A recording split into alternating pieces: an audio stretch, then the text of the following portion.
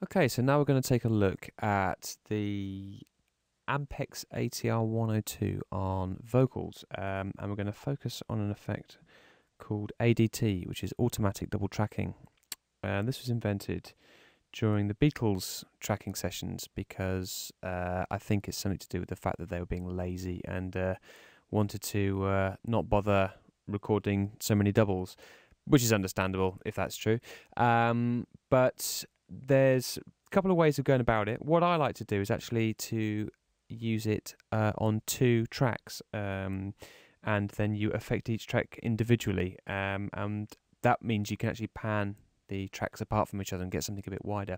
So let's just take a listen to the vocals on its own, just at this bridgy chorus bit after that guitar solo we just had a look at. Now as we rise above the silence of the city, wear my feathers as your own, then into the... Okay, again, it's a little bit weak. It's not about the performance this week. It's about where it's sitting in the mix. I want a bit more of an impact. There's not much going on in terms of final mix here anyway, so obviously the overall thing will be compressed and sound a bit more aggressive. But for now, I want to kind of up the level and kind of up the meat of the vocals, really. And what I'm going to do is I'm going to duplicate the vocal track. I'm doing this in Ableton Live. You can do this in any DAW. All these tricks and tips can be done in any DAW, really. So what I'm going to do is I'm going to put an instance of Ampex on each track. Okay, so let's close the what's it? So now now the vocals are a bit essy. That's just how it was recorded. That's how I got the mix. And again, this track's kind of psychedelic, so going a bit more for an effect here. So again, I can afford to take it all the way down to 3.75 inches per second on each tape machine and drive the actual tape distortion effect up a bit on both machines.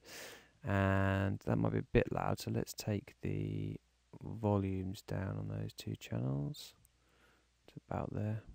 Otherwise we're going to blow our speakers up.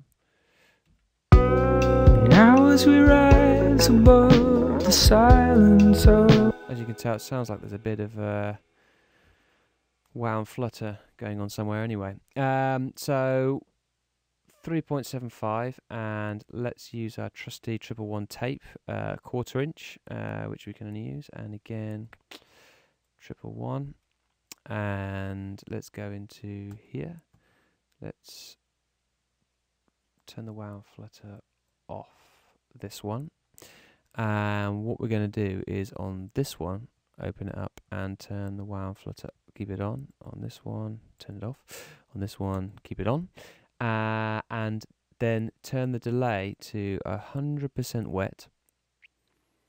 And now what we do is keep the millisecond down a bit, so the actual whole signal is delayed basically. You can do this within a DAW, you can nudge it forward, but the fact that you can do this within a tape plugin means that this can be universally applied across any DAW.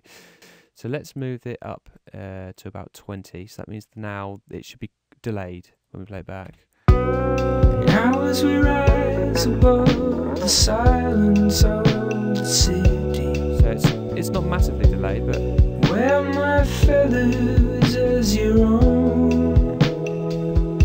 okay, but what we want to do now is also, we're going to wow and flutter this a bit. So the wow will be the slower of the frequency oscillation. So now you should get a bit of...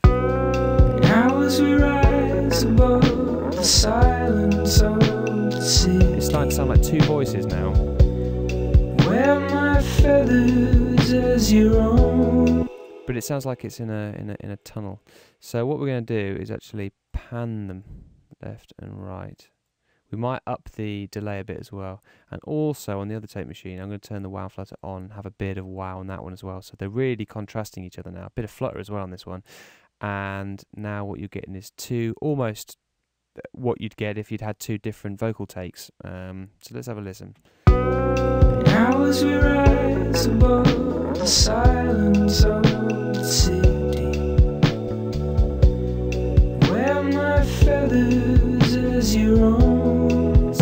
a bit more impact and is convincingly, in my opinion, sounds like 2 takes, and it saves you the hassle of recording 2.